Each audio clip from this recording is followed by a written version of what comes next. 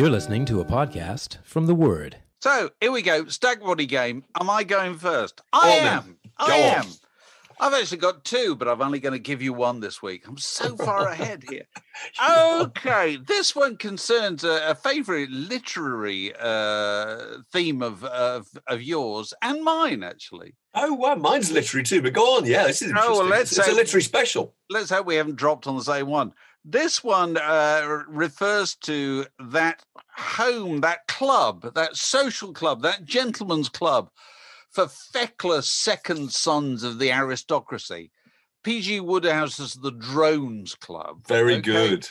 The home Gussie Fink Nottle. The home of obviously very well-known people like Gussie Fink Nottle, Oofy Prosser, and Toppy Glossop and the like. Beans and crumpets. Yeah, go on. But what you may not know is there are lots of less well-known members of the Drones Club, but nonetheless existed. And so you have to tell me whether these people are musicians who one time or another played with significant groups or lesser-known members of the Drones. Oh, God, that's brilliant. Are you ready? Fantastic. Are you ready? Yeah, I love it. Here's the first one.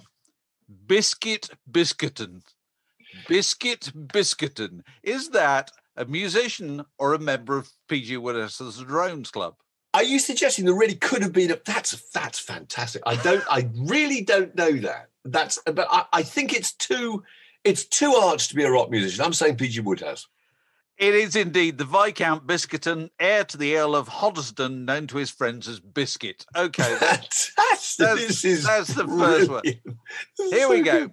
Marmaduke Dawson IV. Marmaduke Dawson IV. Is that a musician? That's a rock musician. Do you know where from? No, but I remember that name from somewhere. Go on, where is it? It's American. He was a guitarist with a New Riders of the Purple Sage. Perfect. That's it. Yeah. Which is just brilliant. These are superb, Dave. Okay. So funny. Here we go. Boff Wally.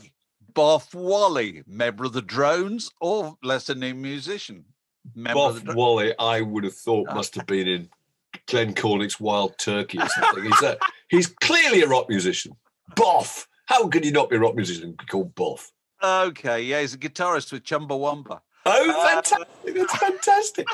How on earth did you find these? This is so good. I don't know what you Googled to find out aristocratic names. So, no, go on. This is brilliant. Okay. Boko Fittleworth. Boko Fittleworth. Is that a drone? He is a drone. I remember Fittleworth, I'm afraid, but that's fantastic. That's so good. Wodehouse said he presents to the beholder a face like an intellectual parrot. Okay. Monty Oxymoron. Monty Oxymoron. Member of the Drones or a musician? Oxymoron is too complicated for a P.G. Wodehouse. That must be a musician. But it wouldn't be a 60s or 70s musician called Oxymoron. It must again be in it's 80s, 90s. 90s musician. Well, he played keyboards with the Damned. That's fantastic. That's all I know. Oxymoron, that's so good. Okay, Freddie Bullivant. Freddie Bullivant. Is he a less-known member of the Drones or a musician? I think he's probably a drone, actually, but go on, which? He was a drone. Good at polo. So good. Listen to this. Good at polo, otherwise unmarked by Enterprise. Isn't that brilliant? Unmarked by Enterprise. That's so funny. Oh, good grief. These are brilliant. Okay, Toby Horsnail. Toby Horsnail. Member of the Drones or a musician? Or drummer of Budgie. Oh, God, he was probably in, Griffin. Griffin is the sort of group you might have been in, actually. Yeah, I think he's a rock musician. I think you're beating me all ends up this week. He's an occasional vocalist with the Enid. Oh, that's fantastic. That's so good. And I'm going to give you one final one. Okay. Monty Bing. Monty Bing. Monty Bing. That could really easily be either, couldn't it? Monty Bing. I'm going to say drone, but I go You've beaten me. Absolutely. You've given me a hiding this week. That is absolutely inspired. That's so funny. He's the man whose sartorial tastes encouraged Bertie to get a suit which Jeeves said would make him look like a bookie. That is so. You're going to have to tell me later, off air, how you did that. You must have kind of Googled rock musician and Monty or whatever. You must have put in posh and aristocratic names. I got loads of first names. So I thought, wouldn't it be funny if there was a musician called, with the surname Oxymoron, Oofy or whatever. That's right. Those are brilliant. That's how I found it. But I didn't win. So anyway, over to you. Well, look, this is literary too, and from an original idea by listener Pete Selby, which I've tinkered with slightly. Okay, and now Morrissey songs tend to contain flowery aphorisms and witty and waspish philosophical pronouncements, somewhat in the shadow of his great hero Oscar Wilde. Yes, but can you tell the difference? Be prepared to play Morrissey song title or quote from Oscar Wilde. Okay. All right. Okay. So the first one is, my life is a succession of people saying goodbye. Is that Wilde or is that a Morrissey song? My life is a succession of people saying goodbye. That's Morrissey. It is. It's from You Are the Quarry. Very good. Mm-hmm. Okay. It's hard to walk tall when you're small. Wow. I don't know. Morrissey. It's Morrissey. I thought you might be thrown by that because he's so enormously tall. But yeah, no, it's Morrissey from the Swords compilation. Okay. No good deed goes unpunished. I know that. It's Oscar Wilde. It is Oscar Wilde. You can kind of hear a backbeat to it, though, can't you? It's sort of tortuous, not quite rhythmic arrangement of it. Noise is the best revenge. That's got to be Morrissey. It is Morrissey, actually. It's an unreleased song from a radio session on the Janice Long show. Okay. I'm not young enough to know everything. Oh, that's Oscar Wilde. We're having 100% success with each other's questions. That is Oscar Wilde. Okay. There is a place in hell for me and my friends. Oh, now. Wow. Mm-hmm. Oscar Wilde? Actually, it's Morrissey, but in fact, Oscar Wilde did say, I can't remember who it was, though. Oscar Wilde said something almost exactly the same. Like, who'd want to go to hell because none of my friends would be there, I think is that's the key thing. Morrissey obviously just leaves through books of Oscar Wilde quotations I think, that goes, if only I could be quite as witty as that. How can I arrange that and pass it off as my own? Exactly. I think it was something like, who would go to hell because none of my friends are there? Yeah, but Morrissey's song was called There's a Place in Hell for Me and My Friends. Okay, the ninth one is, if you don't like me, don't look at me. Oh, that's good. I'm going Oscar Wilde. No, it's Miles, actually. It's the B-side of Youngest Was the Most Loved. All right. And the last one, actually, which I'm sure you'll get, is Only Dull People Are Brilliant at Breakfast. That's got to be Oscar Wilde. It is. Actually, rather gave it away there, but I'm sure you'll get it because clearly if I meant Morrissey, you wouldn't have. It wouldn't have been a You're breakfast. Not being a Morrissey world Morrissey expert. That's fun. Those were very good. Yours was absolutely superb. The drones, that's hilarious. Well, I love it. I've got one ready for next week already. Good work. That's very good work. Ahead of the game. Yeah, very good. Yeah. So this week, you're our correspondent on the presidential inauguration because you watched all of it, didn't you? I watched all of it. Yeah, I watched the first bit as they were all coming in. I was watching C-SPAN, the American, political channel, which had just the arrivals without announcements, which I quite like because you were trying to work out who those people were when they were all wearing masks over half their faces. Yeah, that was exciting. Spot American politicians. That's quite interesting. And I watched Kamala Bernie Sanders Harris. Unrecognizable. I watched Kamala Harris being inaugurated. And then a voice from above said, "Ladies and gentlemen, Jennifer Lopez." And I thought, oh no, click. Off I'm sorry. I don't think we need showmans of these things. But Yes, a theatrical performance will be on the cards. It's interesting how the people who do those things are the people who can really sing, and they remind you of the fact. Lady Gaga being a really good, who I thought was fantastic. I love Lady Gaga, but she really can sing. And in her concerts, there are the whole episodes where it's just her on her own, kind of improvising to make the point that she's not Madonna. That's the thing, isn't it? But Madonna, it's interesting that Madonna has never done an inauguration because Madonna can sing, but her vocals is not the strong suit, is it? I mean, there may well be a lot of a lot of assistance technologically. She never exposes herself in situations like that, you know. Right. But no, I thought Garth Brooks was fine. And Springsteen, it struck me, has just become the new Dylan, hasn't he? Dylan won't do these things anymore. Dylan's meant to be the guy, as he was at Live Aid, who finishes these events with a fabulous minor chord folk song. You know, isn't he? About suffering in American life or whatever. But Springsteen was fantastic. I think. No, I think the real star was Amanda Gorman. Did you see that? No. The poet. Right. I thought she was extraordinary. You know, there's this girl. That's the thing about the modern world of social media, is that you can go literally overnight, in seconds, from being reasonably well known over there, which she was, to being enormously globally, internationally famous in 6 minutes that it took her to do that poem. You know, she put on 1.1 million Twitter followers in about 24 hours. Phenomenal, isn't it? Makes you sick, Frank. Yeah. And her books, she's got these 2 poetry books out, went to #1 and #2 on Amazon. Phenomenal. Makes me double sick. Double sick.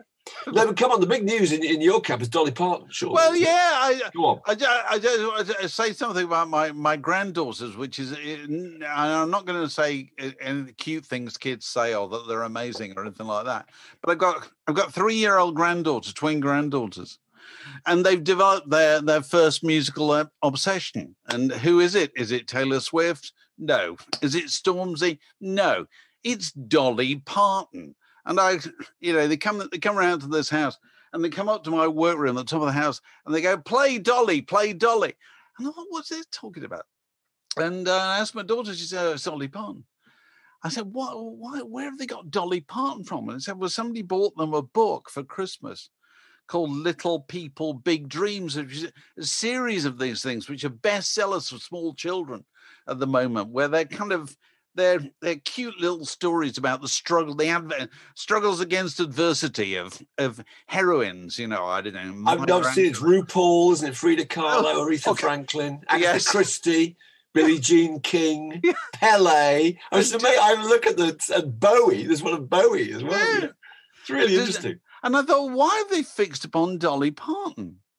And so they come up and they demand that I play 9 to 5 or Jolene or whatever, you know, just 4 or 5 of better known songs, all of which are wildly different in style, really, you know. So it's not the sound of it at all. But what struck me when I spent some time with them, and they were enthusing about Dolly Parton and jumping up and down to the sound of 9 to 5. Is the key thing about Dolly Parton that is immensely appealing to 3-year-old girls. Do you know what it is? It's going to be something like the hat she wears, or the hair, no. or the rhinestone. We'll come to that in a second. Yeah. It's this, Mark. She's called Dolly. Oh, right. She's called Dolly. If you're a 3-year-old girl, what's not to like about somebody called Dolly? That's true. You know what I mean? Because they like dolls. You know, they're in that phase. Yeah. And so this is a living dolly, you know, who can be summoned on the television or the computer by the click of a mouse in any way. And the beauty of Dolly Parton is, if you look at her pretty much any stage over the last 40 years, she largely looks the same. Looks exactly the same. Because she arrived at that look pretty much like at the same time as Barbie arrived at her look, and has stuck to it, you know, pretty rigidly ever since, hasn't she? Completely. Absolutely. Laced up rhinestone top, you know. A bit of facial reconstruction, you know, aside, she largely looks the same. You know, I was looking at her the other day. She's 75 or something. She looks like she did when she was 50. And the other thing where it made me think of was that time I went to see her at Hammersmith Odeon. It must be about 15 years ago now. Our friend Brent Hansen took me to see her at Hammersmith when she played with a bluegrass band. She was making a kind of one of her occasional detours back into traditional music. And there she was on stage at Hammersmith. And she's such an extraordinary figure because, you know, everybody wants to claim Dolly Parton, don't they? Everybody wants to think Dolly Parton's on our team, you know, whether we're kind of old-fashioned Wembley Country Festival people or cutting edge, time out people or everybody in between.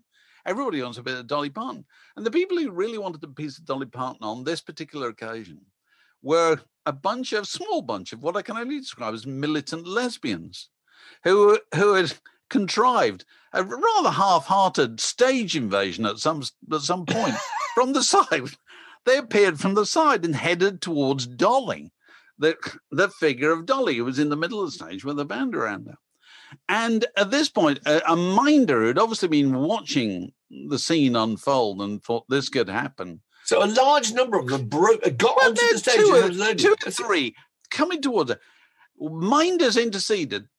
One of them held them back, while the other minder picked up Dolly pretty much like you might a doll, okay? Yeah. And pretty much put her under his arm and went off the stage carrying her, because the truth about Dolly Parton is, particularly when she's in her full stage regalia, there is no part of her that moves independently. So I'm perfectly serious here. It was like somebody removing a dummy from a mannequin, a shop window. Absolutely. In Are You Being Served? Yes, completely stiff figure under one arm. That's right. Grizzly old caretaker used to come on, janitor figure used to come on all the time, carrying some figure under his arm. It was just like that. And as she went off, she was kind of sideways, smiling at the audience. I'll be back in a minute. Waving. That's fantastic. So, that's my point about why Dolly Parton is immensely appealing to 3-year-old girls. She's called Dolly, and she looks like That's brilliant. Everybody wants to adopt her. You're so Absolutely. right. I remember seeing her in Central Park in summer 1973. And she was on with Tammy Wynette at a concert. It was so funny. The whole of New York had turned up, and New York was dressed in check shirts and cowboy hats, playing at being kind of country fans for the day. Nobody had come in from outside of New York to see this entirely New York event, because they kind of like the idea that it's the unvarnished opposite of showbiz. Actually, it's just as varnished and just as showbiz as anything else. It's very, very varnished. I know. It's the most showbiz thing you've ever seen. I know. The interesting pop fact about Dolly Parton, I always thought, was I Will Always Love You. When Colonel Tom Parker, didn't he say to her, this is really, really early on, that Elvis wanted to cover it, but Elvis wanted to cover it on the condition that they could get 50% of the publishing. Oh, well, he always was. Because obviously it would be a hit, which he used to do all the time, Yeah. And she very wisely held out and said, no, I'll make it my own or whatever. Second pop fact about I Will Always Love You, written the same day as Jolene. Oh, really? God, that was an earner, wasn't it? She earned her corn that's a productive that Tuesday. That's incredible. Well, God bless her. The Word Podcast. Prime cuts of popular culture served fresh each week. So, Phil Spector, I can remember so clearly when Phil Spector kind of entered my life.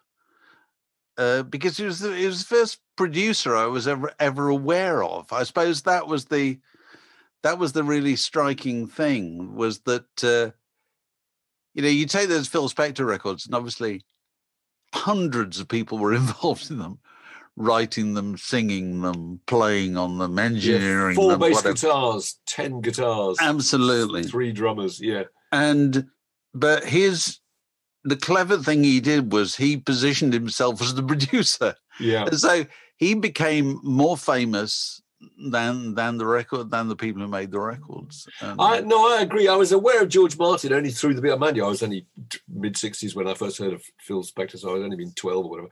But I was aware of George Martin as a facilitator for the Beatles. But I wasn't sure actually at that stage what a producer did. But Phil Spector was the first one you thought, right, this is the orchestrator, this is the director, the architect of the entire thing.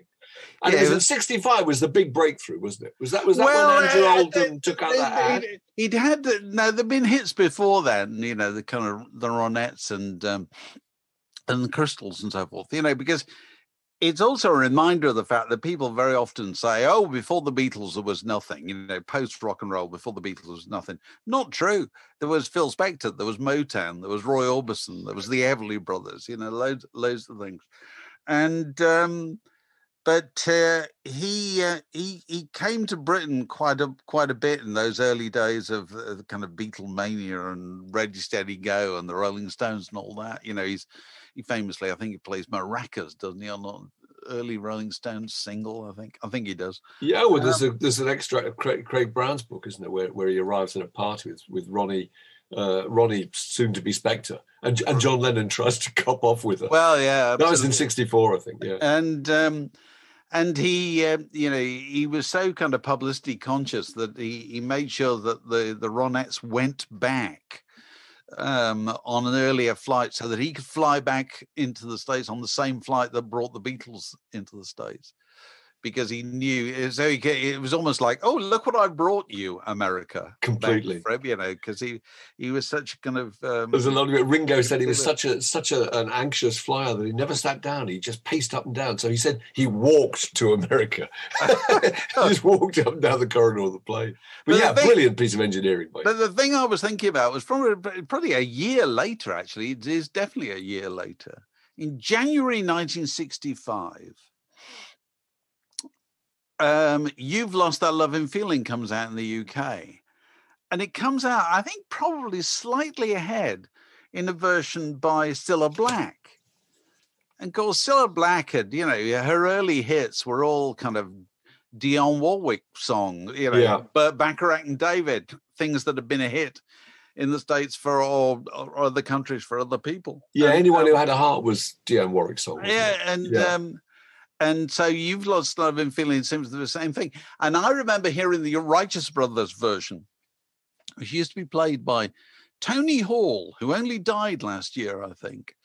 Tony Hall, who was the great kind of plugger, scene maker, radio DJ, used to do a program on Radio Luxembourg on Saturday evening, which was the first hip radio I ever remember hearing.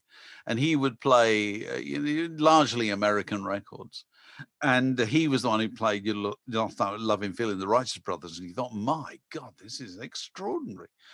And then you heard the Cilla Black version. You thought, well, obviously Cilla will have the hit, because she's Cilla. By then, she was already the nation's sweetheart, and who are these guys? They're an American record company.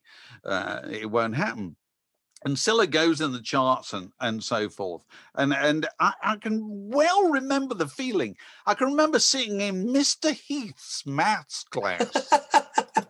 I really can remember this, thinking, and I'd looked at the chart, the record mirror chart, and thought, no, they're going to get over. Cilla Black will go to number one, and they'll just be forgotten. And there was, I'm actually got the chart in front of me here from January the 30th, 1965. The Record Mirror chart, which has Go Now by the Moody Blues at number one. It has You've Lost That Loving Feeling at Cilla Black at number 2, and You've Lost That Loving Feeling by the Righteous Brothers at number 3. Extraordinary. And you thought, well, there's only one number one. And the following week, the Righteous Brothers were at number 1. I don't remember the feeling of kind of, when you're 14, there is a God. You always want to feel it's fair, Absolutely. And Righteous Brothers had gone to number 1, and Cilla Black's record just fell away, and nobody talked about it anymore. I can remember that feeling, and a lot of that was to do with the fact that Andrew Oldham had, apparently out of his own pocket, financed a load of ads in the music papers. And I really want to hear that he took an ad saying, this advert is not for commercial gain. It is taken as something must be said about the great new Phil Spector record, The Righteous Brothers singing You've Lost That Loving Feeling. Already in the American top 10, this is Spector's greatest production, the last word in Tomorrow's Sound Today, exposing the overall mediocrity of the music industry and typifying his greatness. And but wasn't that partly that helped? Go on. That was a bit of positioning by Oldham himself. Oh wasn't God! It? I mean, because if you look at those ads for Rolling Stone records, and there's one in the Rolling Stones records, there's one in that same issue, actually. At the bottom, it says, produced by Andrew Loog Oldham for Impact Sound.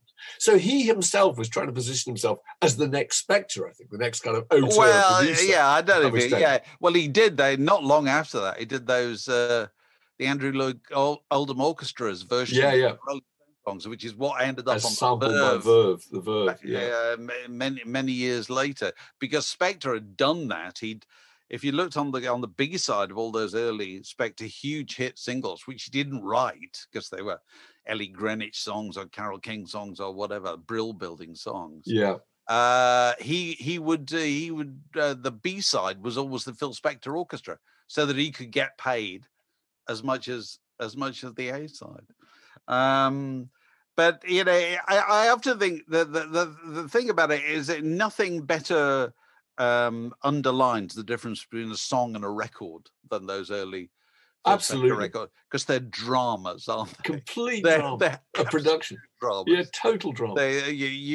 You listened to them with all your concentration, didn't you? Because they weren't just background; they utterly dominated. Completely, they were utterly larger than life. And Justice prevailed. It got to number one. It was amazing. Yeah. And there's been all sorts of stuff about him. Anthony de Curtis, the Rolling Stone writer, sort of reposted some of his interview with him, I think in the 80s, 90s. And those is full of extraordinary details. One is that Spector takes John Lennon on Lennon's birthday to a Parisian restaurant.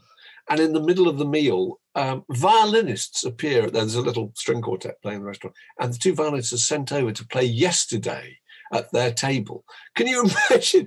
It's just awful on every level, isn't it? It's ruined it for them. It's ruined it for all the other people in the restaurant who now have to acknowledge that John Lennon and Phil Spector are there, which they didn't know, probably didn't care about anyway. And third, he's played Yesterday. Oh, can you imagine? Imagine what a birthday wrecking experience, Yeah. But my memory of Spector particularly is the Q Awards. Do you remember that in 1997? I mean, I'd thought that he was a good idea to get along, because I thought, well, Phil Spector, everyone will be thrilled. I completely misread the fact that actually his reputation was in a real altar. No one was talking about him at all, actually, in 97. But I spent 3 or 4 months trying to get him to come. And Radiohead were there, The Prodigy and Pete Townsend and Roger Daltrey, Ken Russell, Spike Milligan, McCartney. And I thought, this is going to be the cherry on the cake. It's going to be fantastic. And endless negotiations. He demanded more expensive flights and the suite in the Savoy and the 6-seater black limousine and the binders and all that, all of which I managed to avoid paying for. But he insisted that he arrived last. He wanted everyone to be in before he arrived. I thought, this is great. This is going to really excite the photographers. So they're all in. Spike Milligan, The Who, McCartney. The limo turns up. I didn't tell them who it was. They're all there waiting, And the door opened out, bundled the minder with his, looking like he was packing heat. And behind him, this extraordinary, tiny little odd man in a ill-fitting wig. There was this terrible silence. No one knew who it was until suddenly someone went, oh, fucking hell, it's Dudley Moore. And that was it. It was just, virtually nobody took a photograph. He then went in and was very odd with everybody, really hot and cold. He talked to Peter Blake, was quite friendly. And I introduced him to Pete Townsend. Pete Townsend said, oh, yeah, we met in 65. I remember this was you with the Ronettes and this, that, and the other. He said, and what are you doing now, Phil? He said, right now, he said, I'm having this conversation with you. He said, oh, that's weird, isn't it? And then he made this speech about the Spice Girls, saying that Spice Girls videos, he said, were like porn movies, but with worse music. So you were left with this terrible image of this mad bloke with his seedy wig, watching what we used to call blue movies in his Alhambra castle. Yeah. Very, very strange film. And as people like Pete Townsend who kind of dealt with him knew that there was a fair chance that when they dealt with him, he was actually carrying a gun. Absolutely. Which he did from, early on. Because Andrew Oldham's theory, I think, is that what he was already pretty unstable. What tipped him over the edge was the Tom Wolfe feature in, was it Esquire? Oh, right. He's saying he's a genius. He was the first person in popular music with the word genius was placed alongside. When did that come out? I'd have 65 probably, something like that. Yeah. The Tycoon of Teen, is that what it was, the headline? I think it was. Little Symphonies for the Kids, all that stuff. Wasn't Brian Wilson being I think it was slightly later. Maybe slightly later, because that was Derek Taylor, actually, who invented that idea. Brian Wilson's a genius. Yeah, absolutely. I thought I didn't do him any favours either. Absolutely. It's a really bad idea. It's a bad idea, isn't it? Yeah, they're both unsettled. With obviously particularly terrible consequences. In his case. So there we are. This is a junction in the word podcast. It separates that bit from this next bit. So, any other business? Are we joined by Alex Gold? We are. Alex, how's things? You're in the snow, aren't you? Indeed. Well, not literally in the snow. Metaphorically, it's all over me and outside physically as well. You're in a winter wonderland up there in the Midlands. Yeah, absolutely. Yeah. It hasn't happened where we are yet, but it's always the weather forecast says that it's coming in about half an hour to London. We shall see, but it's all around us. Clearly, we hope so. I'm getting bombarded with WhatsApp movies of clips of snow all around London from mates of mine. So there we are. I can never tell when people send you a clip of the snow. I can never tell whether they're complaining or celebrating. Is it... If they have small children, they're celebrating. Yeah. Otherwise, they're complaining. Yeah, I suppose. If it's Monday morning, got to dig a car out or something. Yeah. It's a serious business. So the air has been thick this week with musicians complaining, Alex. Mm-hmm. I'm looking at you, Alex Gold. No, with varying degrees of justification. I think varying. No, I was very taken. There's a little clip of Midge Ure talking about the difficulties of touring in Europe post-Brexit, and Midge is able to speak from experience because he does remember the time just about before. He must have been. Midge Ure was born in 1953, so he must have been 18 or 19. Well, he started early, didn't he? You know what I mean? Slick and all that. Would they have toured Europe? Maybe they did. Yeah, there would have been something, Yeah. And what he says is very nice, very good little clip actually. He says, there used to be things called carnets that you had to produce pieces of paper when any band were crossing a frontier anywhere in Europe. Naming exactly every piece of equipment they carried with them, which in those days wouldn't be much really compared to now. No, this went down to the last guitar string. Really? I spent a bit of time playing with various bands from the 70s punk rock world who all remember the time before Brexit, before the European Union, obviously.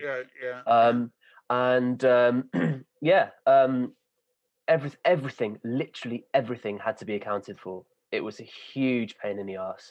And didn't they have a right to say, okay, you've mentioned this AC30 amplifier or something, I want to see it. Get it out. I want to see it. They had that right. If you broke a drumstick, you had to bring the broken drumsticks back with you. Oh, really?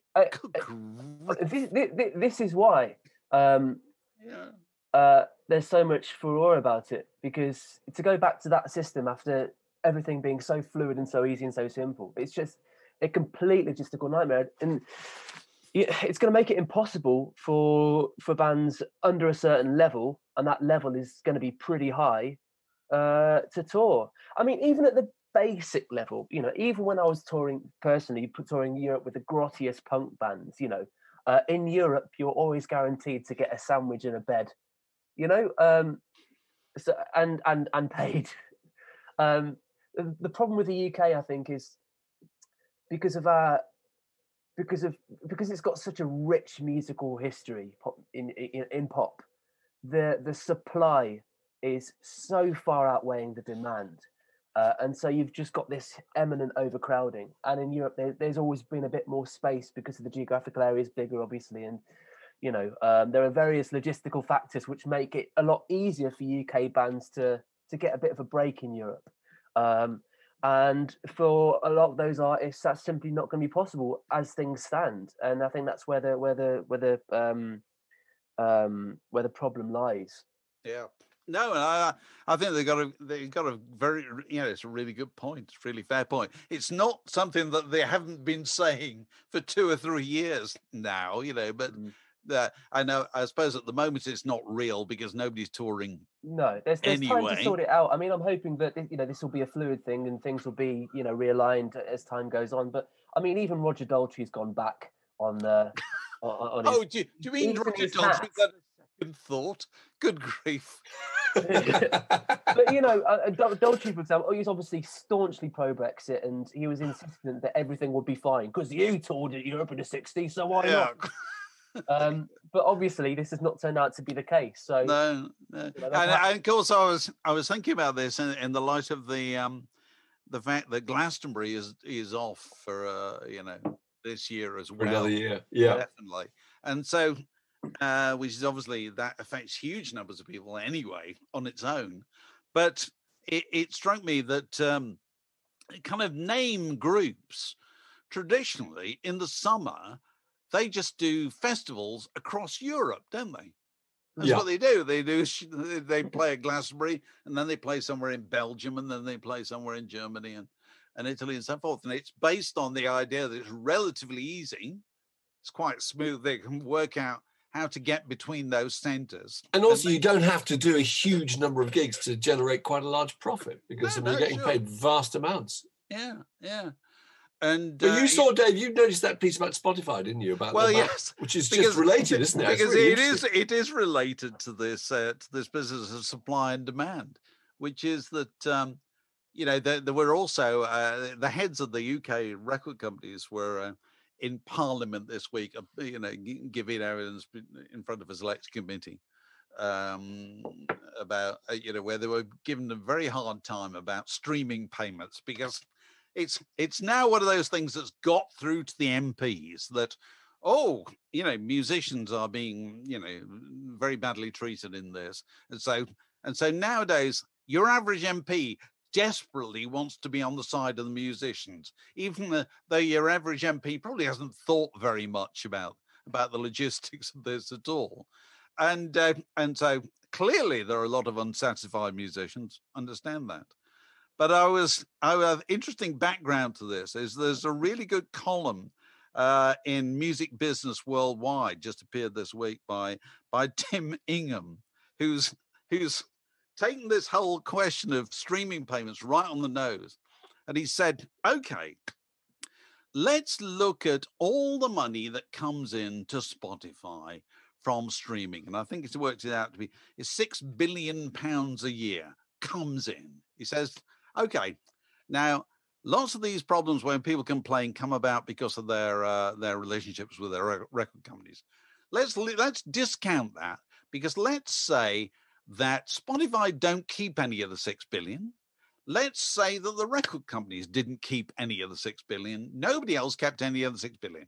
You just took the $6 billion. Gave it to the musicians. You divided it amongst all the musicians. Okay, and I think there's 3 million creators and artists. Okay, so 6 billion, 3 million creators and artists. So just divvy it up, the Marxist style between all of them. Okay, how much do they get each? And I think it works out it's just under $2,000 a year. That's right. So that's not paying anybody's rent. That's just not. He said so. Clearly that won't work. So, let's take, I think it's 48,000 of those creators who account for most of the value and most of the use, and let's give them more, okay? And so he works out that they get, I don't know, they get like $100,000 a year or something like that, which is kind of more like it. What does that leave everybody else with? $50 a year or whatever, because basically he's making the point, and goes back to what Alice's point about supply and demand. This has always been a business where there's far more supply than there could ever be demand. And there's, my argument, I entirely sympathize with musicians that want to be paid more for streaming. My question is always the same. How much more? Well, I've got a theory about streaming. Go on. probably going to be unpopular with musician kind, but trying to think about it as laterally as possible. So when you bought an album, I mean, how much realistically did the average band member get per album sale? Well, if they didn't write the songs, not an awful lot. I mean, it depends what era of albums you're talking about. Well, a 10 quid CD, if I'm the bass player in a group and I didn't write the songs, how much am I getting? I don't know, 25p? Probably not even that. 25p per album. How many times did the purchaser of that album play said album? Oh, well. Oh, I know what you're saying. So, but that's the difference. That's the difference between buying and streaming. But streaming is radio. Yeah, but I still think that, there's kind of a disconnect in musicians' logic sometimes with how these things are assumed. And also they're assuming that streaming is taking away something from them. But actually, no, because I mean, would you have really sold 100,000 albums anyway? Probably not. I've got to say that there's a tendency among musicians, and I'm allowed to say this, I think, in that a lot of them think the world owes them a living, and it really doesn't. Oh, I'm glad you said that. That's a very noble point of view to make on as a musician. That's like a parental thing to say, doesn't it? Okay, but I just feel. I mean, the situation is that incredibly few can make a living out of streaming unless they're really well established. Well, except a few make a fortune. Few make a fortune, exactly. I mean, it's the same in all industries, isn't it? But very few make a living. And if you can't tour, at the moment, and even when you can, you're not sure what the situation's going to be and how many people you can play to, and that going to Europe is going to be impossible. And then also live. My problem is I think that live performance, the novelty of that, virtual live performance, has really, really, really faded. Do you feel any proximity and any warmth from seeing somebody performing on a Zoom from their kitchen? I'm not sure if I do anymore. Right. You know what I mean? You need an audience. At a slight tangent, I watched the Eddie Izzard live show from the Hammersmith studio. Oh, it's snowing. It's absolutely tipping it down. How exciting. You got snow, Dave? It's absolutely charging down. Big old flakes. How exciting. No, but I watched the Eddie Izzard thing the other night. Really, really disappointing. There's a guy on his own in a studio with just a camera operative, and he needs an audience reaction. I mean, admittedly, probably a comedian needs that more than a musician who's simply playing things and would like some kind of response at the end of each song. But by the same token, you cannot in any way kind of replicate the experience of seeing somebody live if you do it online. It's just comedy is slightly different in that. Am I correct in suggesting that with comedy you kind of rely on the audience reaction around you to justify your own finding of the joke humorous? Nobody wants to be the only one left in the line. So when you go and see a band, what are you paying for? Music, or are you paying for excitement? You're probably paying for excitement. Very excitement. You're paying in the room with a lot of kindred spirits who feel the same way. That's the thrill. You go and see a comedian. What are you paying for? What are you paying for? Clever humor or laughter? You're paying for laughter. Yeah, you're absolutely. Paying for what's produced. And if there's nobody there, it's not produced. Yeah. But saying that, the game's obviously changed, and maybe it's up to the artist to find a way to make it work. I mean, we're used to this particular status quo, and that's fine. But it doesn't mean that here is right and here is wrong. Maybe the way in which the art is delivered needs to change according to the times, and maybe there is a way to make it palatable. Well, it has if you look at the history of, the music business, the model has changed. I mean, for example, Liam Gallagher's stream on the River Thames, a couple of months ago, that went down really, really well because it was really well done. It is possible to capture a vibe, capture an energy, capture and really give. But you're only doing that once, aren't you? You're only doing, whereas the idea of a touring is you can take the experience that you sold in Glasgow on Monday and you can sell it in Birmingham on Wednesday. But that model was built out of pure necessity because the model of touring was built at a time when the digital world simply didn't exist. And, and that's still being perpetuated. So really, I mean, as relevant as touring is, obviously it is relevant. It is still a model that that was built at a time when it was a necessity rather than a luxury. Although, but just before this whole thing started, you know, we've remarked about this in previous podcasts.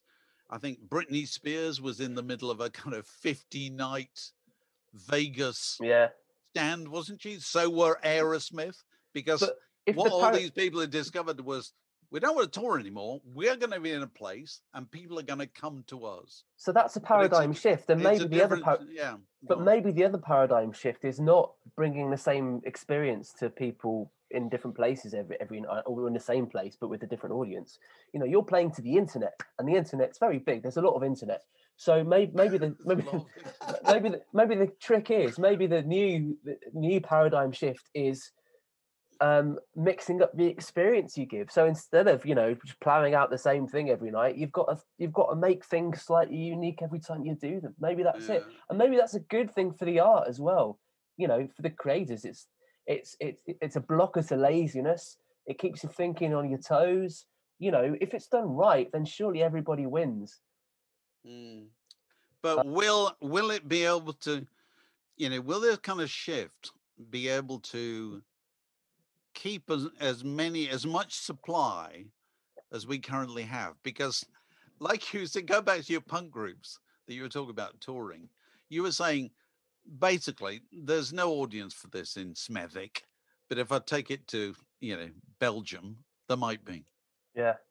Well, you know, I suppose, so you have to go out and find the audience. Well, that's it. And historically, you know, the music industry's been one of extremes in the sense that you've either made, you know, in people's minds, you've either made it or you haven't. You know, there's been a very black and white perception of how musician careers play out, but that's absolutely not true. And in the past sort of 10 years or so, I suppose, you've had all these cottage industries springing up. So, you know, but the dream has gradually shifted away from, you know, one day I'll get signed to be, you know, one day I'll be able to make at least part of a living out of this, you know, and it's become about what you can do rather than what other organizations can do for you. And, you know, maybe a development of that is, you know, I just need to be able to do it. You know, how do you validate success? I think that's what it comes down to, isn't it? How do you personally validate your success and that things are going well? If you're a musician, surely you validate success by saying, I make a living out of it. I'm a professional musician. I managed to keep going, you know. Yeah. But it's interesting. We're talking to Graham Goldman about this, weren't we, the other day in Word in Your Attic.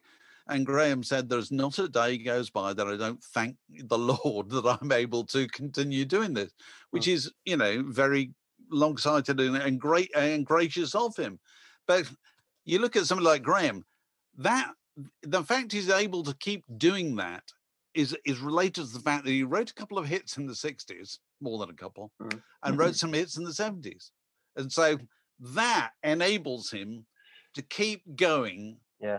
And he wrote them at a time when you could make serious amounts of money out of that as well. No, but I'm not saying he's not living on the cash, but the point being, part of what he's trading on still is the success that happened then. Oh, yeah. And if you have success in the music business at any point, it keeps on resounding in some way many years later, doesn't it? This is why it's That's important. That's the thing that nobody thought about at all. But again, I think a lot of musicians have a very black and white view of what success is. And, you know, they think success is, you know, playing my own songs, my own wares, and just doing that one thing. And I can't speak for everybody, but what I realized pretty quickly was, if I needed to decide what it was I wanted to do, in order to be able to sustain something that was going to make me feel fulfilled. And I realized that at the very core of everything was, I just wanted to play. So I went from being a student who wanted his indie band to be signed by a record label, and that was it, to just try my luck everywhere, and, you know, dipping into orchestras and musicals and all this kind of stuff that when I was 19, I wouldn't have batted an eyelid at, because I realized that you know, what I personally wanted was not to not necessarily to have success with my own particular stuff. I just wanted to play. Just wanted to play. Which I think most musicians still do. I'll tell you what the funny thing about this. Musicians, talking, and members of parliament talking about, people in bands can't make a living anymore. And yeah, all right, fair enough. But I couldn't help thinking, I don't remember back in the 70s or the 80s, back in the days of physical product and tour support and advances, I don't remember ever meeting a band saying, do you know, I'm quite happy. I'm quite satisfied. We got a decent income coming in. The royalty checks are right. Nobody said that at all. I don't think it happened. No, I don't think so. But any musician is going to be agonised by the fact that they should be doing better. No matter who they are, they still feel that they haven't quite achieved what they ought to have achieved, whether it's in terms of commercial success or critical approval, Yeah.